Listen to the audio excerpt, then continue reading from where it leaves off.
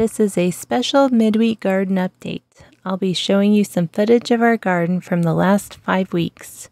I have been working on this video for several weeks and keep adding on to it, so hopefully it all makes sense. I have also included some video footage from earlier this spring, and at the end are some updates on the trees and other landscape. Gardening is always an adventure, and we'll see how it goes. I'm definitely not an expert, and we could have major pest issues or who knows what'll come up. So welcome to Red and April Off-Grid. We are building our off-grid homestead here in the Arizona desert. Red and I are living in this RV while we build our house. And over here, so we used one side of the shipping container for one of our garden walls. The rest of the garden is aircrete. So we built a 2-foot tall aircrete wall and then put a 4-foot fence on top of that. So here is our Arizona desert garden. So we are in the middle of the monsoon season right now. We've had about 9 inches of rain out here. So everything is very green. Lots of wildflowers growing. We have a lot of big mesquite trees on the property, which have really helped with the garden. So I gathered the mesquite soil from under the big trees, and that's what we filled all of our garden beds with. So this is all just native soil, and it's pretty amazing what can grow out here in the desert. Give it some water. I do water every single day, pretty much. I usually water in the morning.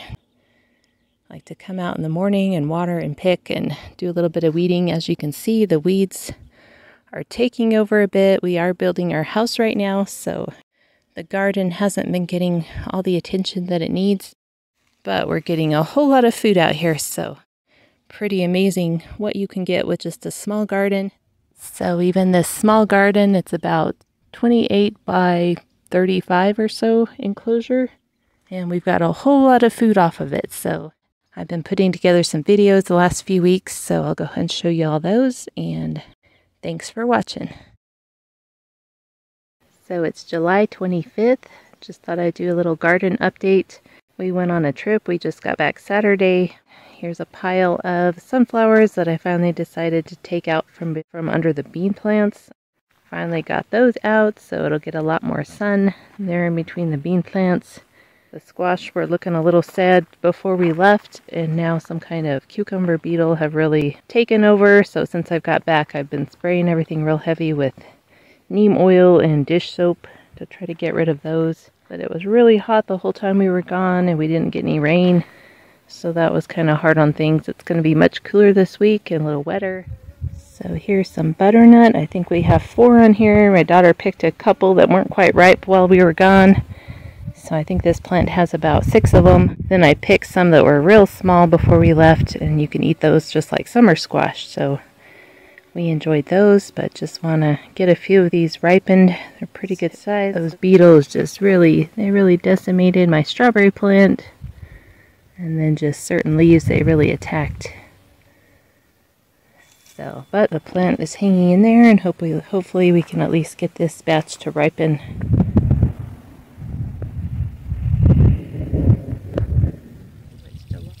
So here we are in the garden. The rain gauge is showing right at 1 inch.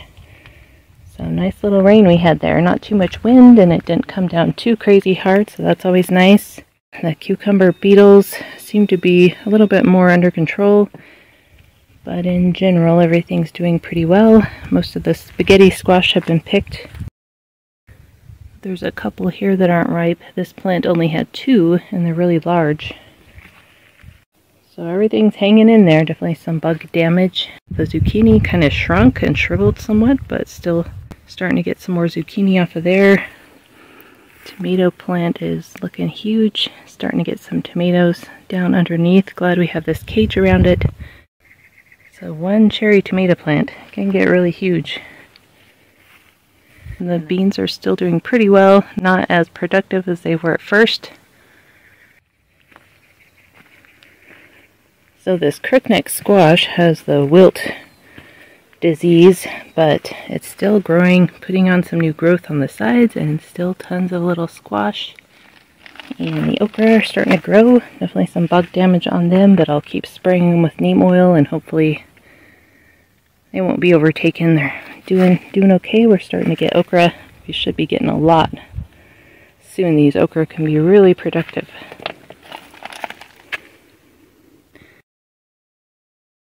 And looks like we do still have a bunch of the potato beetles. So we have both kinds. We have the striped and the spotted. And looks like some other types of beetles. So I need to get out here and spray again, see if that helps. But they'll just eat, just completely decimate the leaves.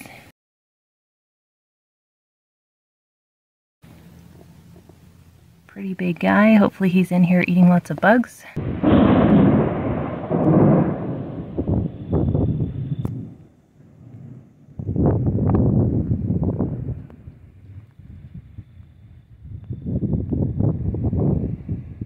And today is August 15th.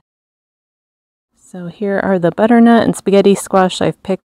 So I have them out here hardening. And I really need to pick these beans. They are just coming on strong. So many beans coming in. So I think it really did help getting rid of the sunflowers that were growing in the center here. They were just huge and blocking a lot of the shade, and I'm sure taking some of the nutrients. So this has just really got a second wind. Look at all those beans. The hummingbirds and butterfly and all kinds of insects come in here and help pollinate these. Sometimes things take a little bit of a break and slow down for a bit, but they sure are doing well now. So again, there's my spaghetti and butternut. And so here's the butternut. This is just one plant, and it is putting on another batch. It has some good sized ones. This plant also had the wilt before I left on the trip, but since the temperatures have cooled off, it has recovered. And we've got rid of a lot of the bugs. I'm still seeing some of the cucumber beetles, but not too bad. Quite a bit of grasshopper and all kinds of different types of insects, but nothing is taking over at the moment. Definitely getting some of the powdery mildew, especially in these shady areas. They say there's not a lot you can do to control it when it's too shady, but definitely getting another batch of spaghetti squash coming on. But yeah, just a lot of grass coming up, and could use some trimming in here. And these are doing really well. Very pretty. The ants have really got a hold of these and the grasshoppers. So these are my potatoes. I had one buried under the spaghetti squash over here. That's the one I already dug up, and they were actually really good. So I'll be digging these up pretty soon. So this cantaloupe was really slow to get going. We got the one cantaloupe right after we got back from the trip, and now it's put on a whole bunch and is just really spreading all through here. Makes it hard to get around. And then here's the tomato plant. I picked at least, I'm thinking maybe 100 hornworms off of it. There were so many. Been seeing a lot of the hummingbird moths, so figured we would be getting some hornworms. And sure enough, I think we finally got them all off. But this thing is just really spreading out and taking over. You have to squeeze past to get around it. And it's really slowing down, but still getting a little bit of squash. And then this was a volunteer spaghetti squash that came up. So we had three big ones on that. But it wasn't planted in the Mesquite topsoil, so it only had 3 on it. So these look like they're about ripe. We're getting a whole lot of okra, trying to eat it every night. A lot of times I'll cut them in half and bake them. And then salt them. They're really good fried or even raw in salad. I'm really enjoying all this okra, and it's really just starting to get going. And here's the cucumber. I was surprised it did recover after all the bug attack. Lots of cucumbers coming on. The bugs were actually eating the skin off of them. So nice. Nice we don't have so many of those bugs. You can still see a lot of the damaged leaves. I never remove those.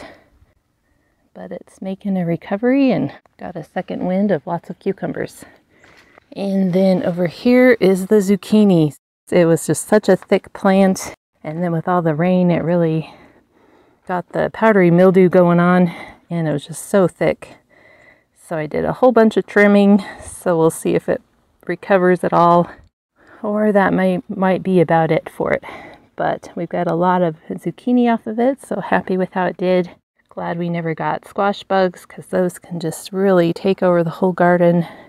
When plants get stressed, it just makes them more likely to get disease. So this mesquite topsoil has been doing very well. Hopefully next year we can get a bunch more mulch in here. I'm hoping to scrape it up from the driveway, since that's all had some time to break down and age. So it is August 18th. Here is what I picked today in the garden. The beans are going nuts, so starting to get a lot of those. Just a little bit of cucumber, starting to get a few cantaloupe. These are pretty small ones. And most of these spaghetti squash are kind of small. But this mesquite topsoil is good stuff, y'all. So this green bean trellis here is 8 feet tall. And the beans went all the way to the top and are just mounding up at the top. So look at this view here of our green bean A-frame. So many beans in there. I just picked them yesterday. With normal green beans, they're really good if you pick them young. But we found with these, it's better to pick them once they get a little more ripe. So I've been trying to let them ripen a little bit longer. But there are just so many beans on here. And then here is our cherry tomato plant. This is one plant. It's a 4x4 enclosure, and this plant is just huge. Lots of tomatoes on there, very difficult to pick.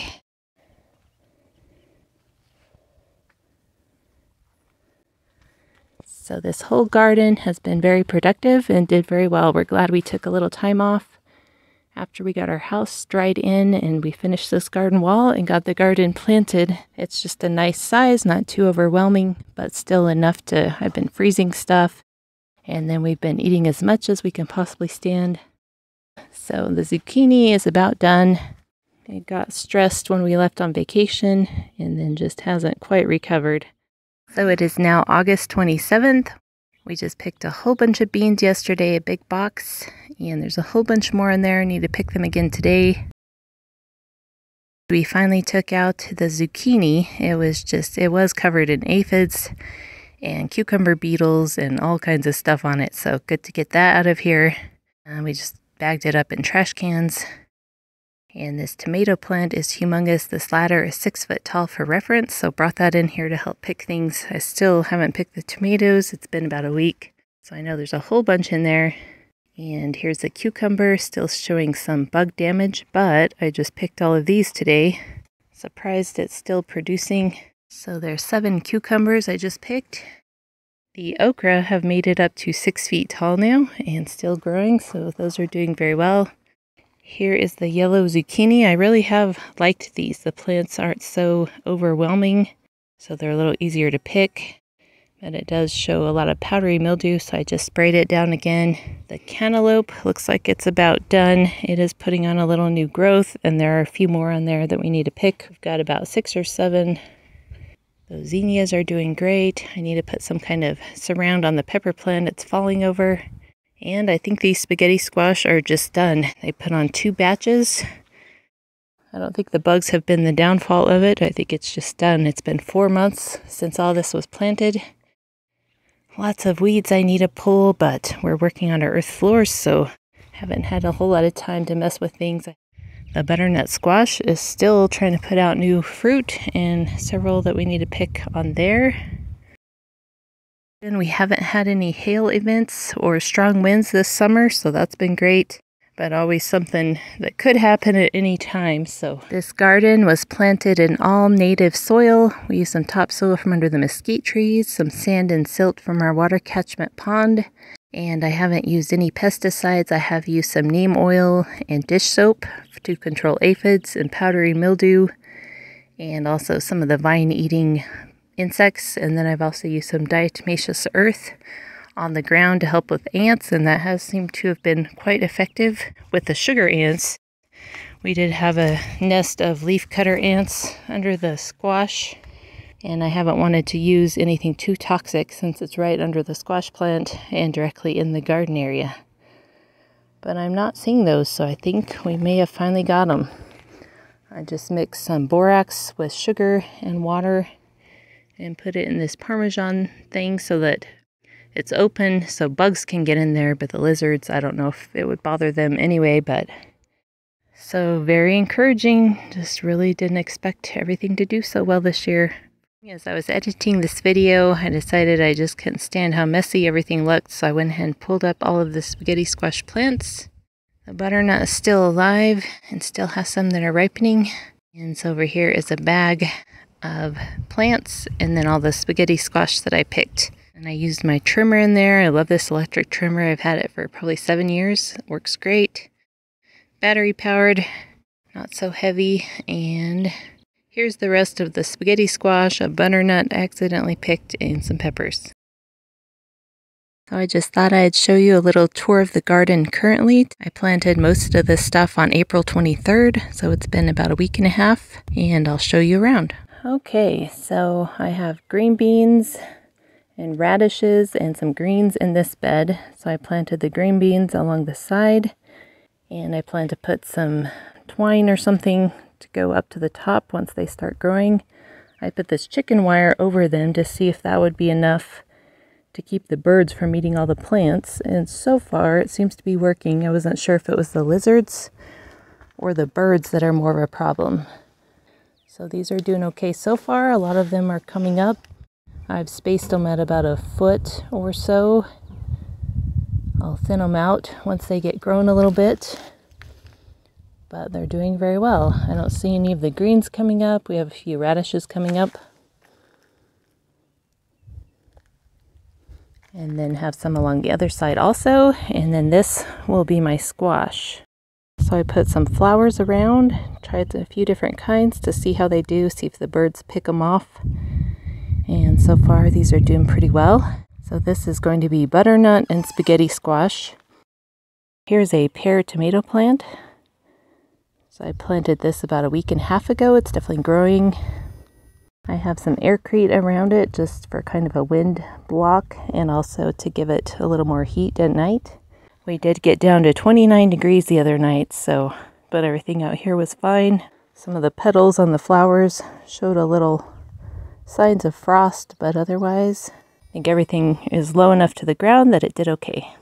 So right here I'm going to do cucumber. So this is a different variety I planted here, and I have some seeds over there that haven't come up yet, and I'm going to put some fencing across the top for the cucumber to climb on. And over here is the okra. I just planted this the other day. I've had the seeds soaking for a while because okra takes 2 to 3 weeks before it comes up. And last year I had a lot of trouble keeping it alive. The birds kept picking it off, and I'm going to try to put some little cages around them. I just got them in the ground and somewhat protected for now. And this is a zucchini.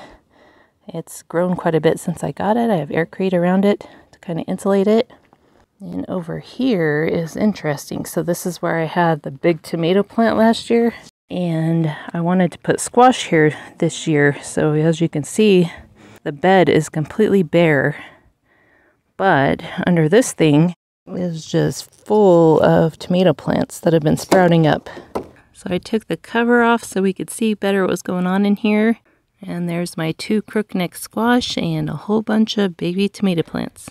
So that's kind of my experience out here, is that as long as you protect them while they're small seedlings from the birds, you just got to give them a little time to get a little bit bigger, then the birds seem to leave them alone. And as long as the rabbits and bigger animals can't get in here, I think the garden will do very well. I don't have to do any weeding because the birds take care of everything. I'm definitely not going to pull any of the weeds at this point, or the grass. It at least gives the birds something to eat. So here's another covered container that has cantaloupe in it. Cantaloupe just came up a few days ago, so here is some volunteer squash that came up. I had the roll of fencing setting here, and the plants had been picked on, but had somehow survived because the fencing had protected it. So pretty much anything that is not covered is going to be eaten. There is my compost bin. I just dump all my kitchen scraps in there for now. Love these trellises that Red built. Still need to put some fencing over some of them, and again hang some twine. I had some potatoes sprouting, so decided to plant those here, and then I have a little pepper plant right here. This shipping container is a great addition to our garden wall. It makes a nice block, just kind of helps protect everything. We've planted a tree on each side to eventually give a little more shade to the garden area. I think the main key is to have good soil and to have plenty of mulch. And that's the best thing you can do to keep your plants from getting overheated. This is what we have so far. Gardening is always an adventure, and we'll see how it goes.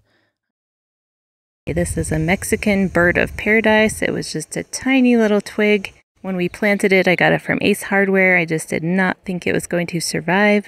It says it needs to be in well-drained soil, so I did plant it in sand and small gravel, but figured it might be too close to the house and not get enough sun. But it looks like it's doing pretty well. It's about 3 feet tall and starting to bloom. I probably should have moved it away from the house a little more, but it's doing very well. And then over here is the Afghan pine. I found with these leafcutter ants, we just have to get rid of all the anthills is the only way to protect them. The plate worked for a bit. They kind of attack and then leave it alone for a while. Wait for things to grow back, and then they'll come back again, so have to keep an eye on it. Here's some of our dirt pile for our earth floors. That's going good. We'll be showing you that soon. And here is my elderberry. It's doing okay. I hear these like a lot of water, and at times I think it's not getting quite enough water, but it has grown a lot and overall is doing pretty decent. This is a Mexican elderberry. There's the Afghan pine. I have some yarrow, some salvia, and some fig and pomegranate on the end of the house. We do have a few prickly pear on the property, but hardly any. They get all shriveled up during the winter, get frozen. We have a few small ones that are barely surviving. And sadly, we can't eat any of the mesquite beans. They ripen too late in our area. They don't ripen till mid-monsoon, and then there's a risk of fungus growing on them, so they're really not edible. So that's unfortunate. I was really hoping to make some mesquite flour this year. What's going on out front here? I let some of these wildflowers grow to help hold down the soil. Here's the one thing I planted is the firethorn, so it's starting to look pretty good, and the rest of these are just wildflowers. I'm not sure what this is. It came up and I thought it looked interesting, so I've been leaving it, and it looks like it's about to bloom. I haven't seen any others of those on the property, so. And then on the other side, we have this gourd that I planted last year, and so it's just growing everywhere.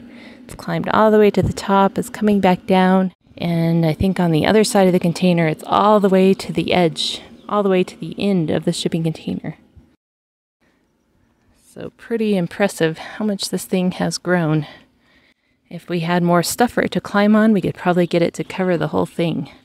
So I planted this to have some shade at the end of the shipping container, which our solar room is on this side, and then our solar panels are on top. And I've mowed several times, but I'm trying to leave some of these wildflowers just to give the water somewhere to go. The roots kind of help hold the soil down. So thanks for watching, and join us again next time for our off-grid home build.